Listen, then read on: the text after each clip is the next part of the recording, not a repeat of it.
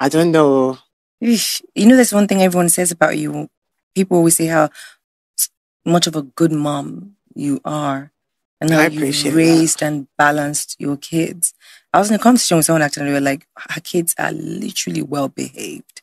Very. And I know you've been on this journey by yourself, and it hasn't been quite, the most straightforward journey, Yeah. How do you go through all of this and still be that mom to this? I wish I knew. I don't know. So I get a lot of messages like, how do you do it? I don't know how I do it. I think God put some people in place for me at the right time. And then there are the people who will always support and love you.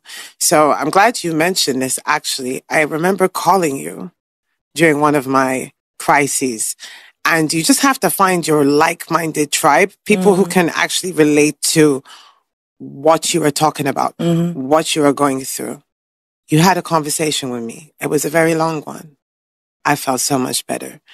I'm glad I could do that because I think that for me, just even seeing you struggle with all these public opinions, I know you and I know how tough it is. And I know that we're in an industry where it's eat or be eaten, literally. Yeah.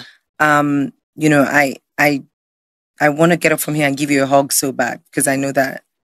So this particular conversation between Toke and Venita, it was a very deep one.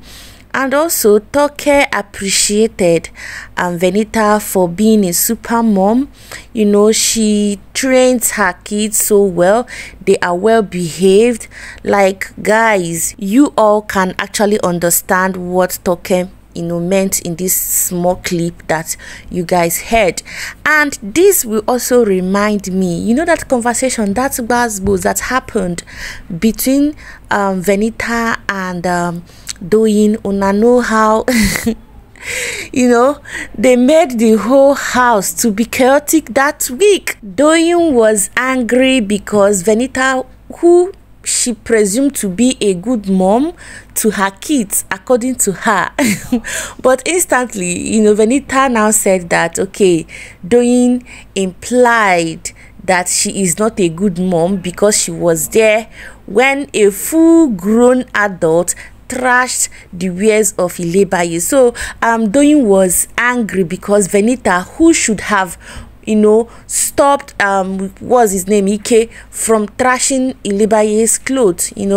Guys, I don't even want to visit that particular scenario, but what I want you all to understand is the fact that this woman, like, she has been through hell to train her kids all by herself, okay?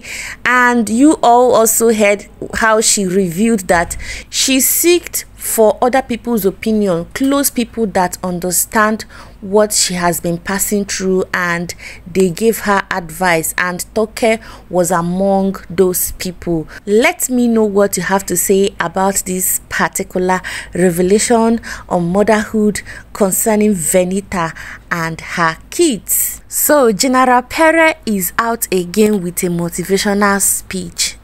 Guys, Pere is not even taking any break. So let me read this one. He stated, "Be aware of your what?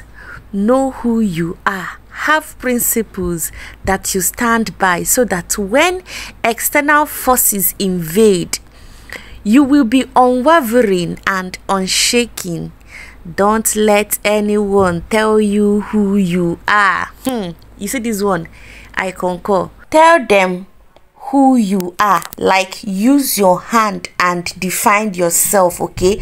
Use your hand and preach about yourself. Don't let anyone have a definition of you.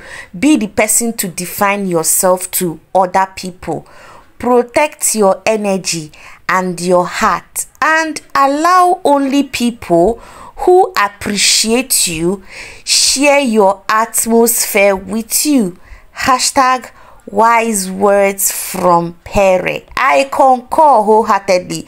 You see this particular tweet, guys? This is my best tweet on internet today, okay?